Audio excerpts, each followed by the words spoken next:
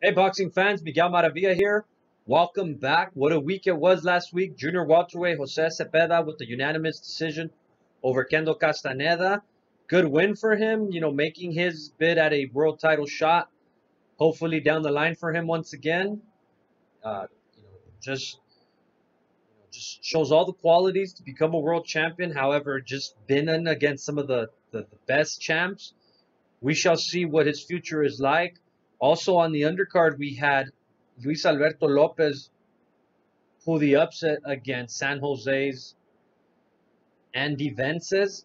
Just overall wasn't the best performance from Vences. He was just very sluggish at times. Lopez, I believe, hurt him in the middle rounds.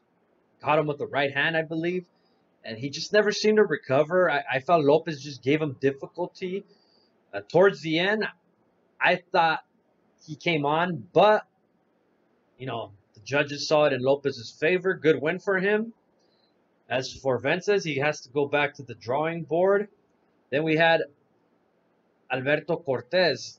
Good win for him. Struggled though, but he was able to pull it off.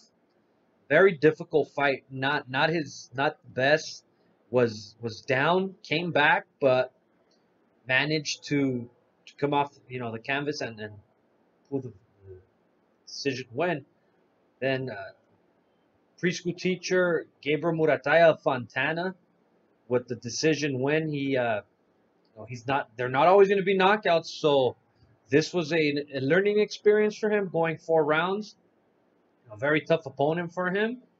And then Thursday we had the heavyweights. We had Carlos Takam, just overall busier than Forrest. Forrest really didn't really do enough. Perhaps it was that sandwich that Tim Bradley talked about before the fight.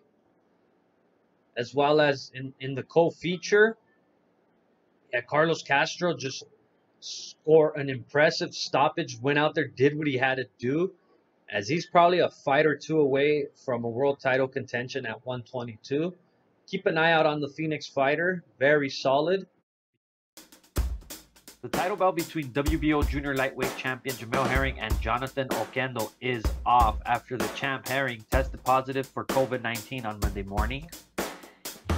Herring was slated to take on Oquendo earlier last month on June 22nd. Tested positive, was quarantined, did the protocol, returned, was slated to take on Oquendo for his second defense, and unfortunately this bout is off now. Super middleweight Javier Martinez will make his professional debut as he takes on Jonathan Burrs.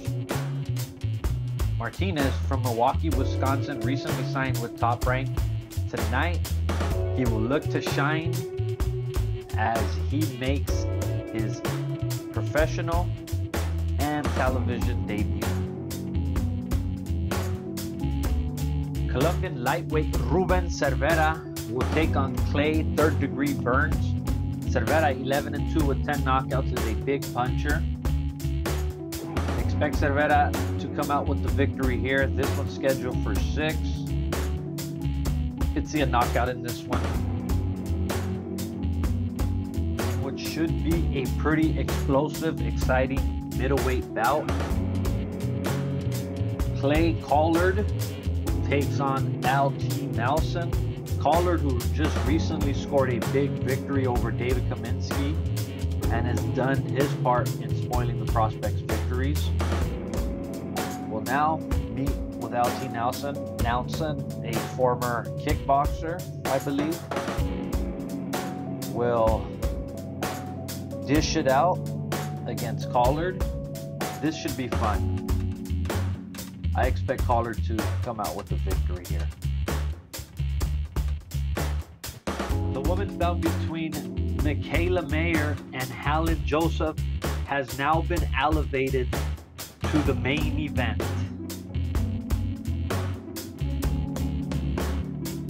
Mikayla Meyer, the 2016 U.S. Olympian, takes on Helen Joseph. Meyer with a record of 12-0, 5 knockouts. Joseph 17-4, 2 draws. Expect for Mikayla to go out there and just showcase herself, be the overall